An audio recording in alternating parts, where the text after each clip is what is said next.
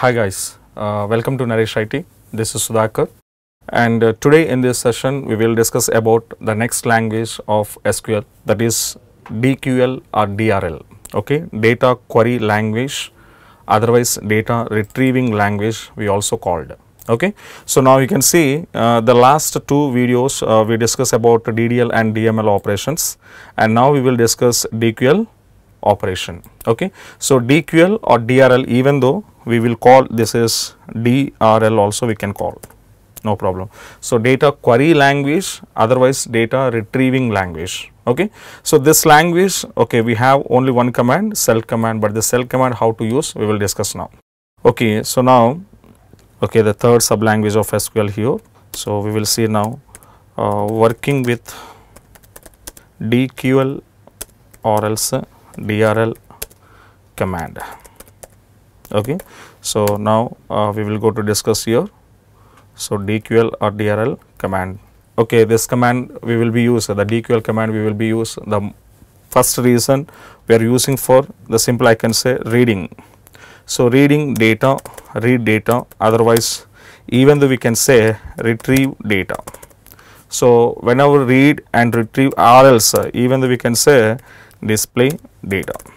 So whenever you want to retrieve the data from the table, otherwise retrieving the data from the table, otherwise display the table data on the screen, then I can use this select command.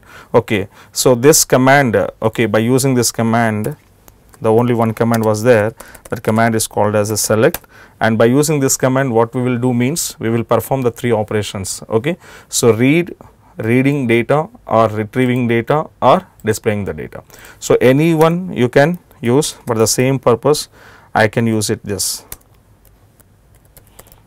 Okay, so this is the purpose of your select.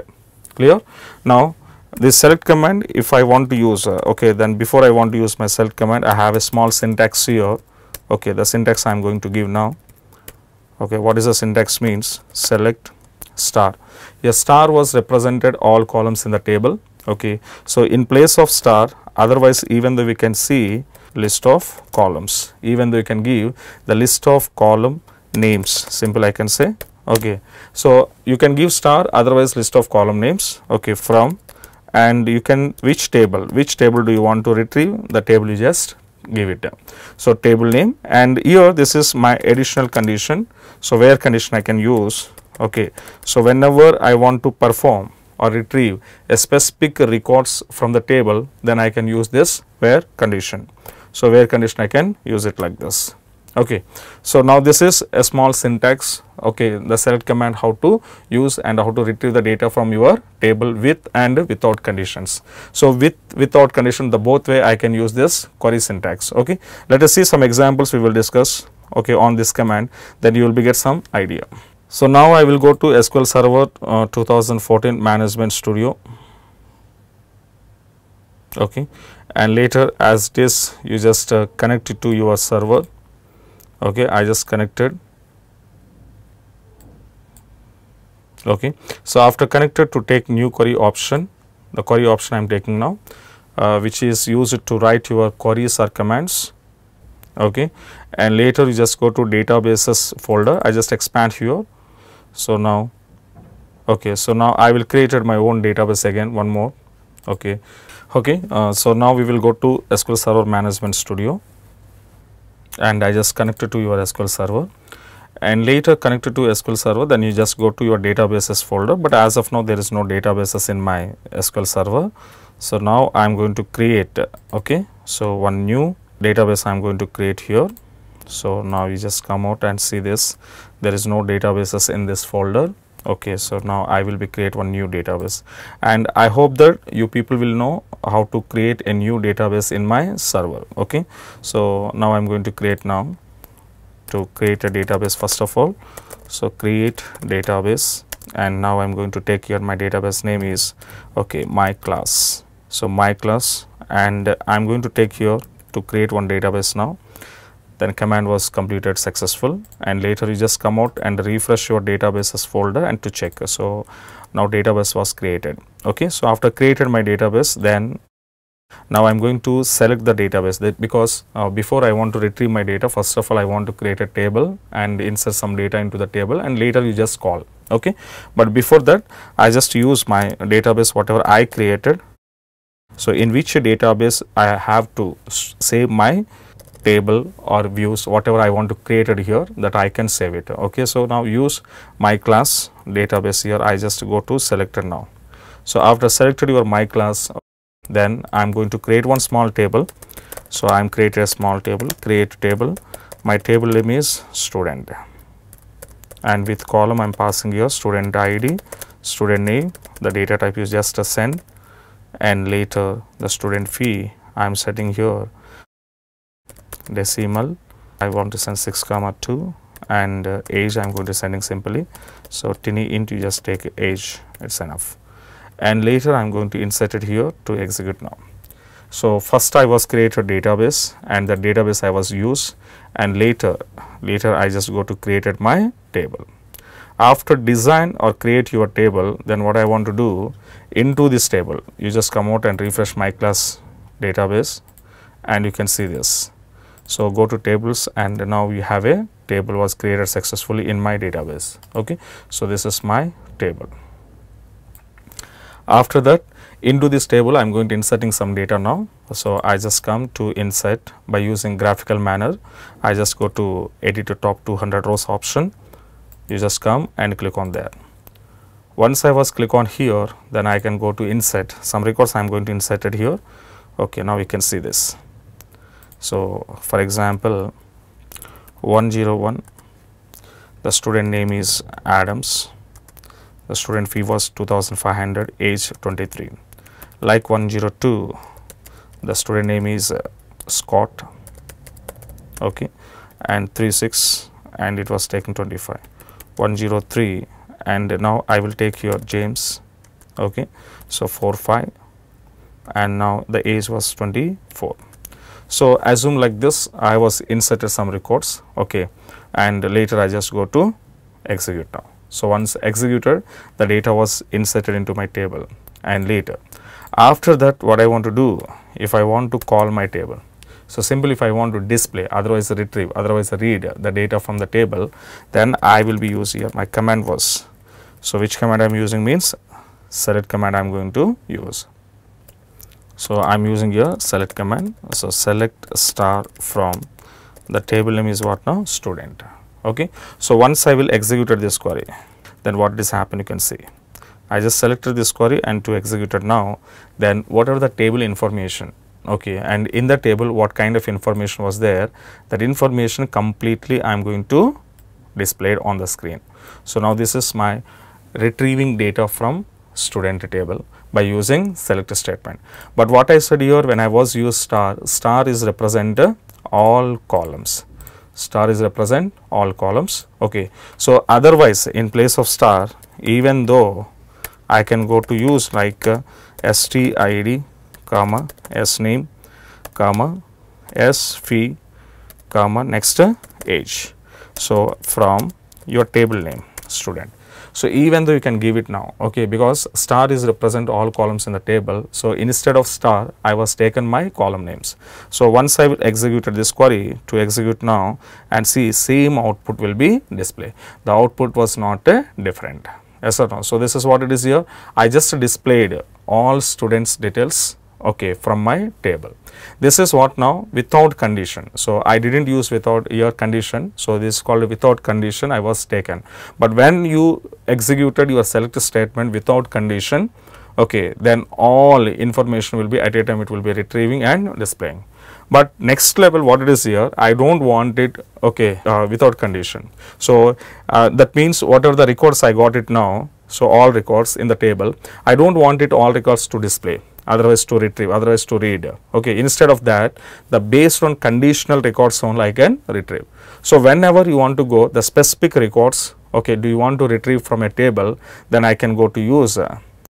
So what I want to use here, I am going to using my where keyword condition I will be perform. So now I am going to using where keyword condition like I just called. For example, in out of 3 students, I want to display Scott. Okay, which student name is Scott, the Scott details I want to display. For that purpose, I am going to writing here select star from, okay, my student table, and here I should be use a where condition, where what I want to say s name is equals to Scott. If I use Scott, then out of 3 students, okay, the whose name Scott, that person information only we are retrieved from your table. Okay, so now I just got it here, only one student information, that student name is Scott. Okay, but this student Scott, okay, the Scott entire information, that means the Scott student ID number, name, and their fee and age details.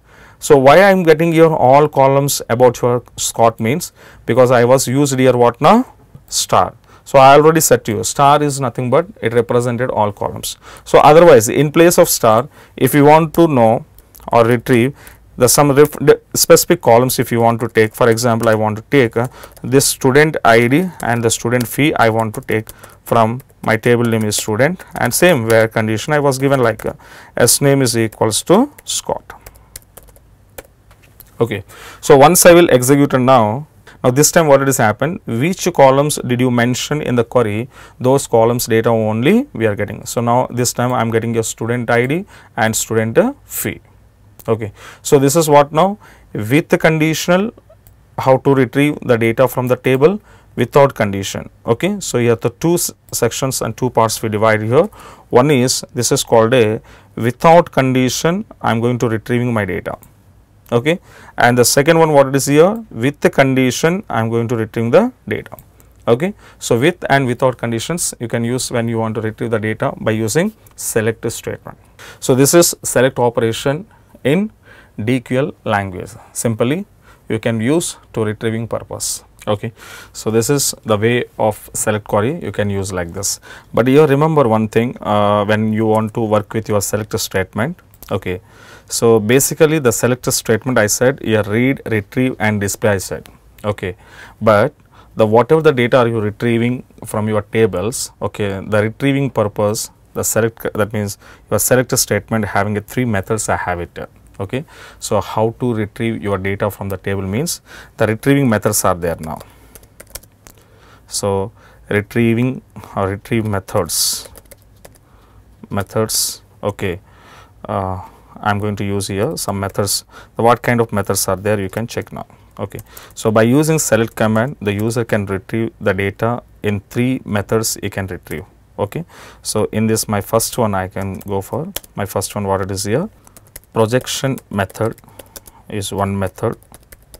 Okay, so and later I will go, the second method is also there, that is called a selection method.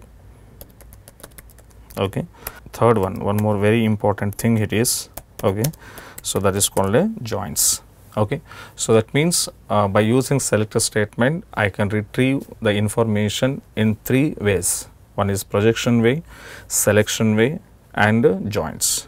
But what is the differences between projection, selection and joins means, here observe.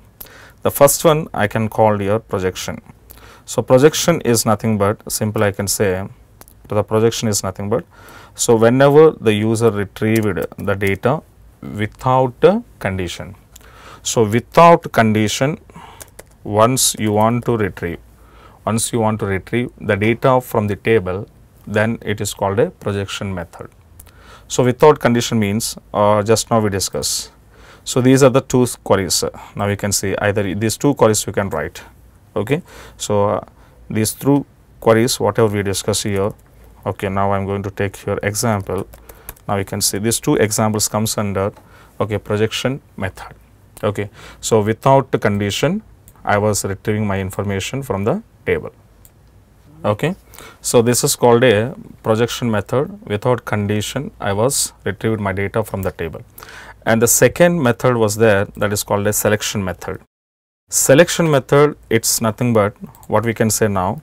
So when the same information, once you want to retrieve the based on the condition level, okay, or based on the condition, then I can say it was a selection method. So now here already we discussed some examples how to use my conditions along with the select query. So now I just come out to take here. Okay, so I am sending some examples now. So these examples what we discuss, okay, these examples comes under selection method. So selection method means with conditional retrieving the data, and without conditional retrieving the data we called a projection method. Okay. So now finally one more method was there, and this was very important in real time. The people mostly we are using in the applications that we called as a joins. Now, but joins, why should I want to use? I think you people will know the joins, okay, very oftenly we are using in our applications. Okay. So here the two methods whatever we discuss, okay, the projection method and the selection method.